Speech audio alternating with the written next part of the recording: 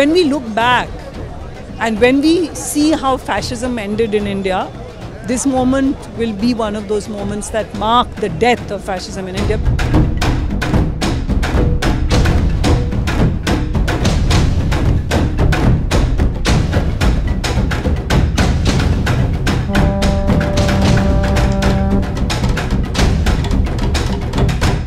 The JNU students have been protesting for the last 22 days against fee hike, and till date there has been no response either from the Ministry of Human Resource Development or the JNU administration to negotiate or start a dialogue with the JNU Students Union or any of the hostel presidents. But contrary to it, we are seeing that continuously messages and circulars being sent to the JNU students community by telling that you should be going back to your academic activities, going back to your classes. We just request to the administration that there will be thousands of students who won't even cease to remain students in this university, and today the fight is about them who won't remain in the university anymore and won't be able to register in the university as students. Today it's the fight to save public education.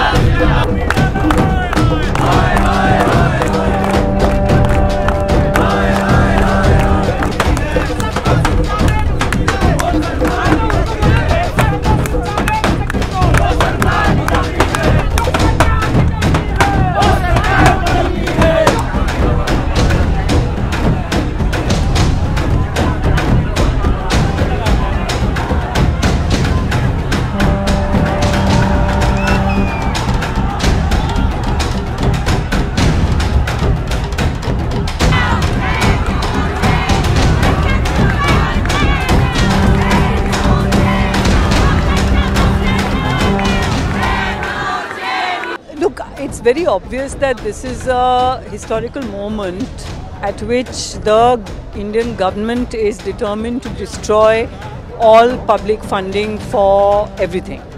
So they're dismantling the public sector, they want to dismantle banks. It's all part of a larger sale of India to their crony capitalists.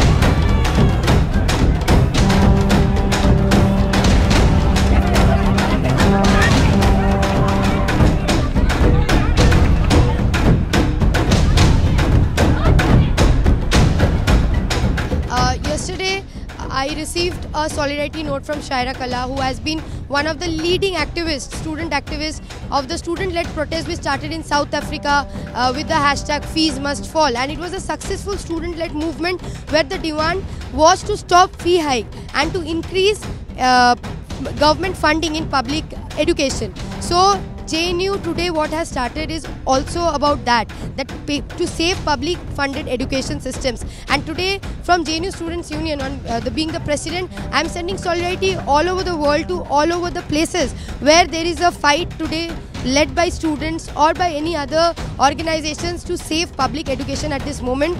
Today there is a larger need of solidarity across the world to save this concept of saving public education, making education not selling education as a commodity, but making education a right for each and every citizens of their countries.